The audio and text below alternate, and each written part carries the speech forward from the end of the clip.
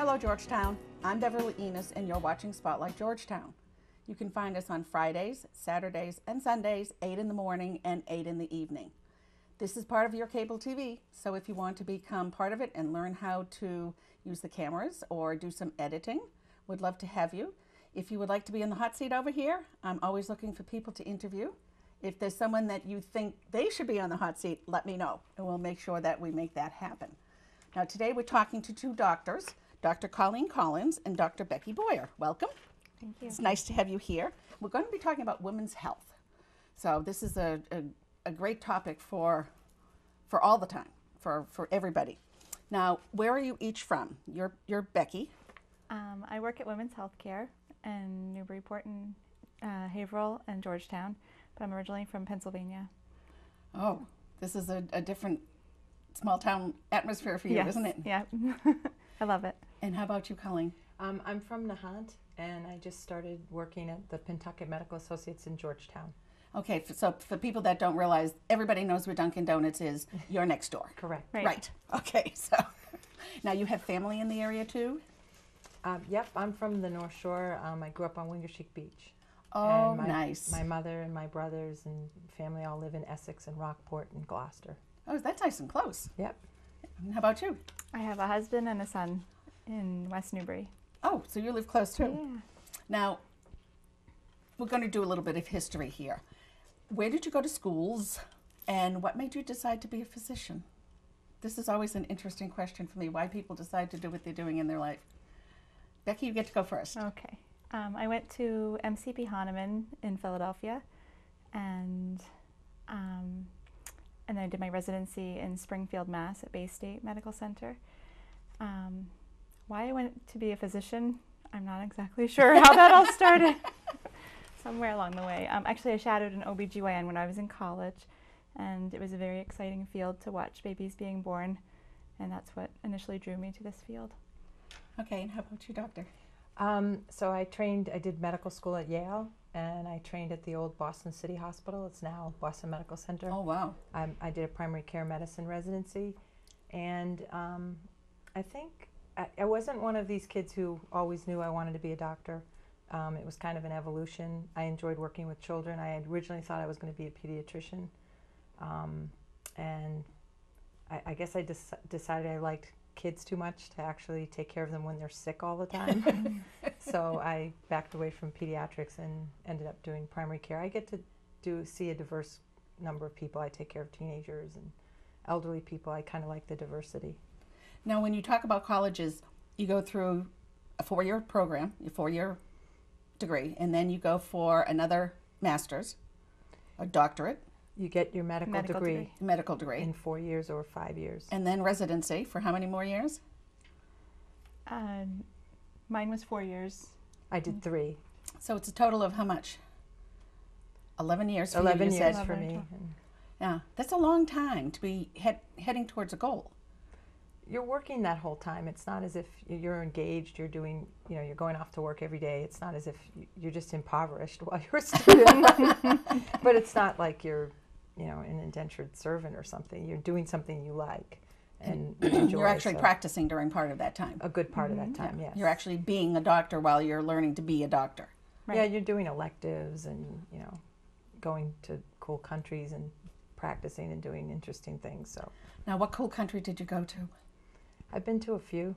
When I was in medical school, I was in the Philippines for about a year, a little over a year, and I taught in China for some time. Oh, wow. And then because I liked doing third world health, I ended up working on an Indian reservation when I was after I finished residency.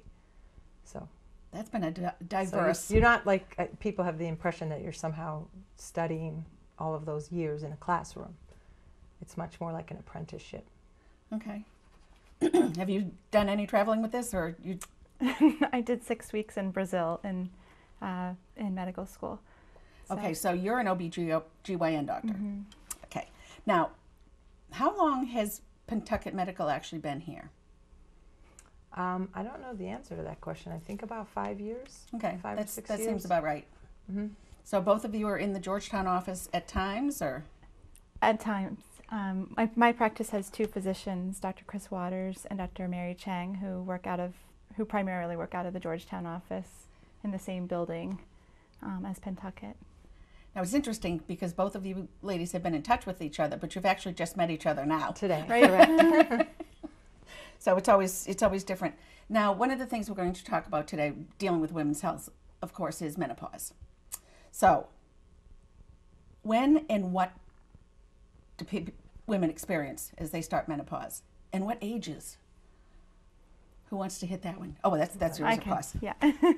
Well, so the average age of menopause is 51, but menopause is actually defined as 1 year without a menstrual cycle. So, so it's not a very scientific type of definition.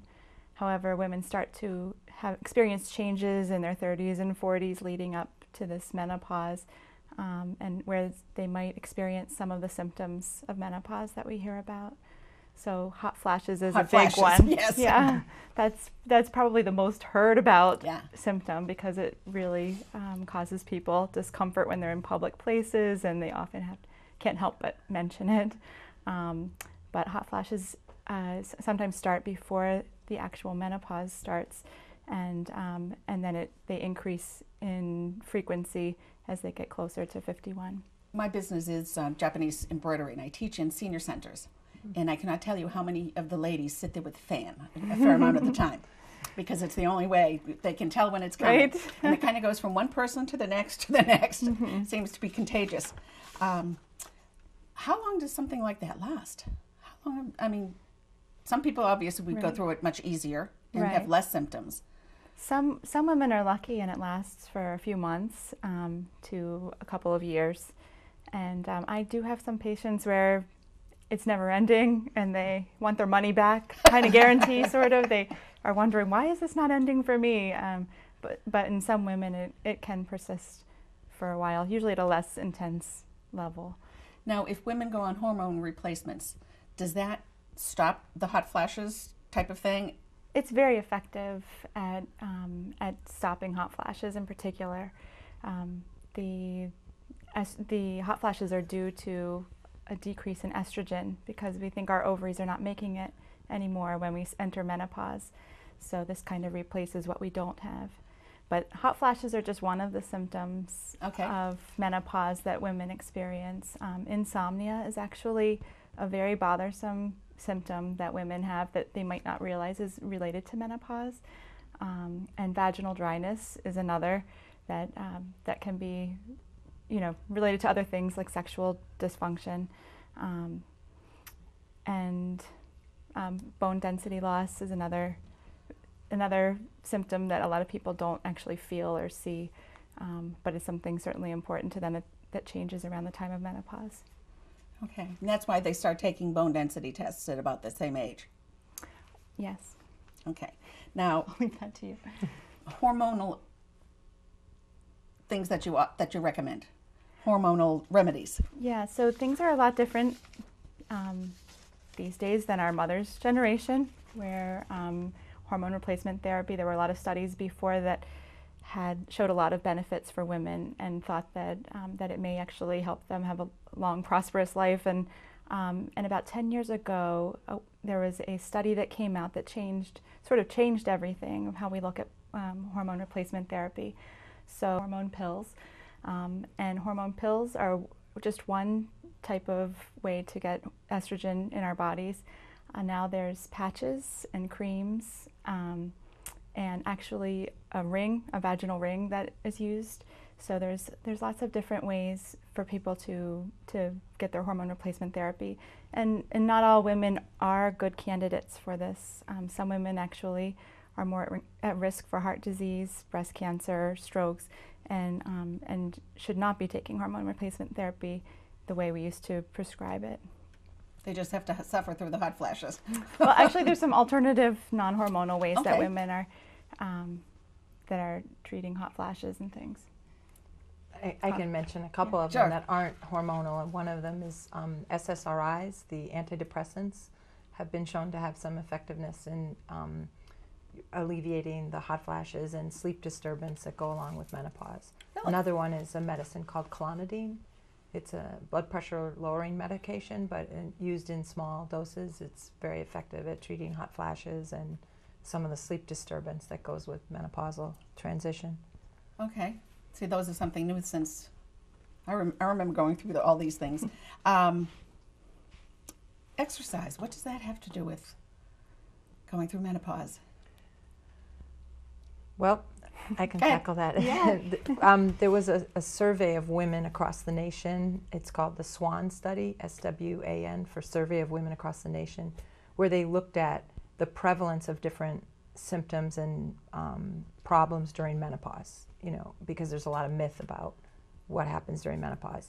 And some of the things that happen is there's on average a 4-kilogram weight gain when women go through menopause.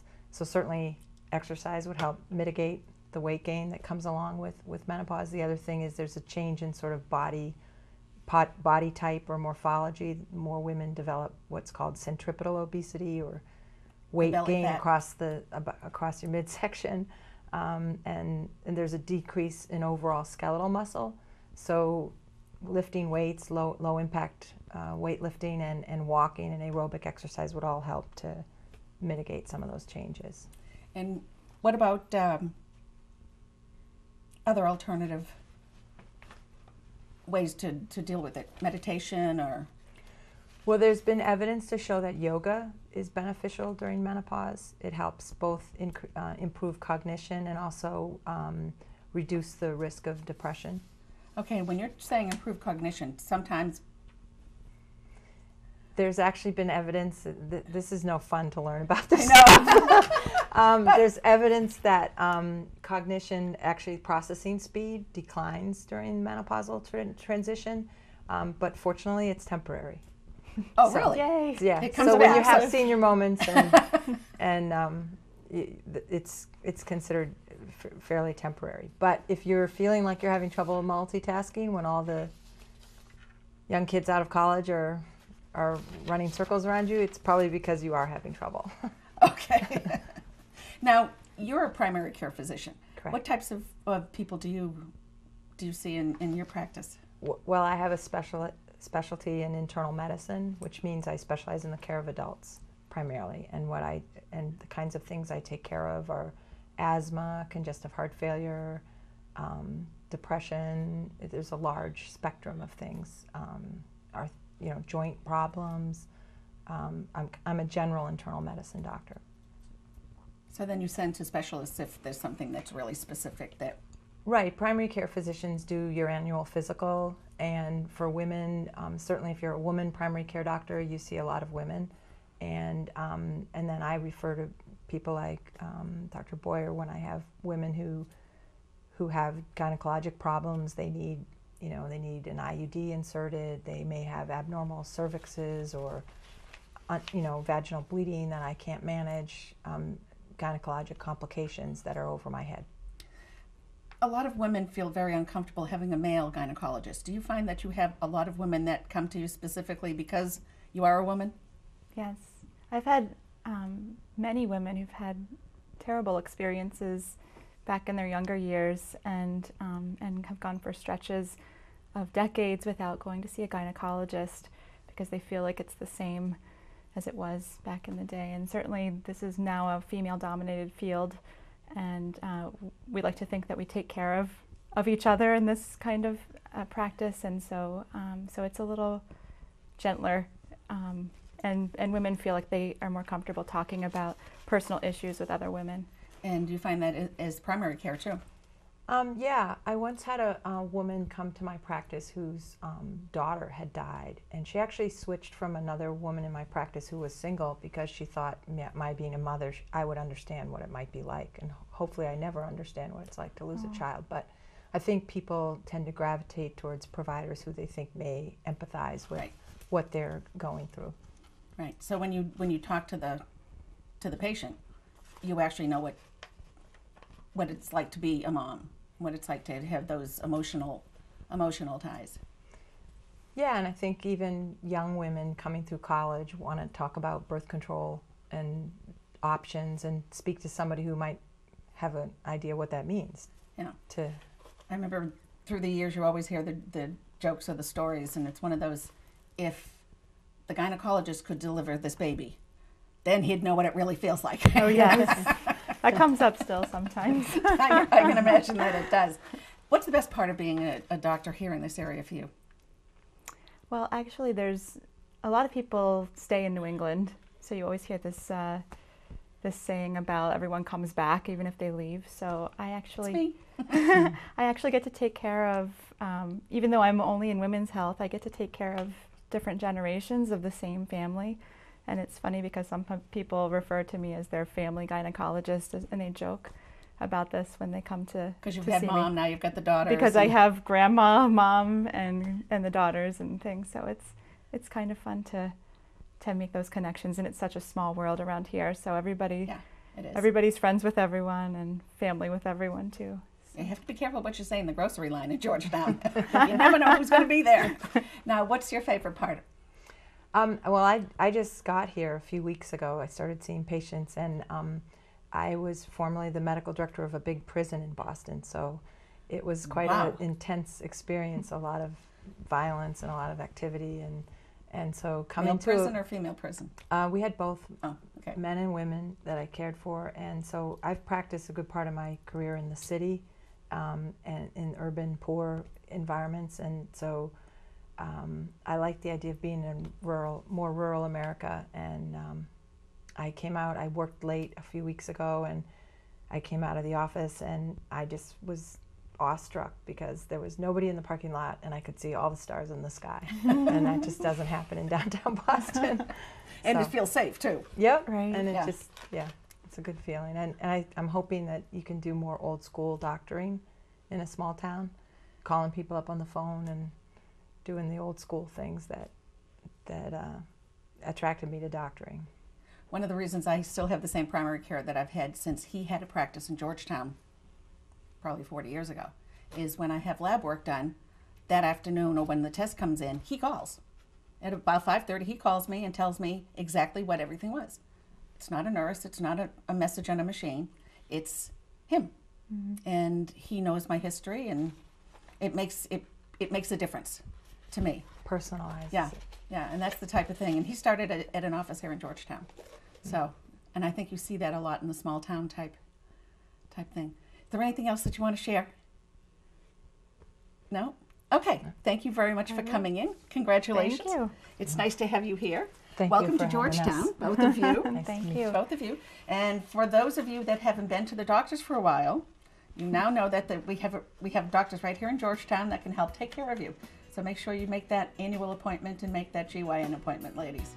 I'm Beverly Enos. This is Spotlight Georgetown. Thank you for joining us today. Bye for now.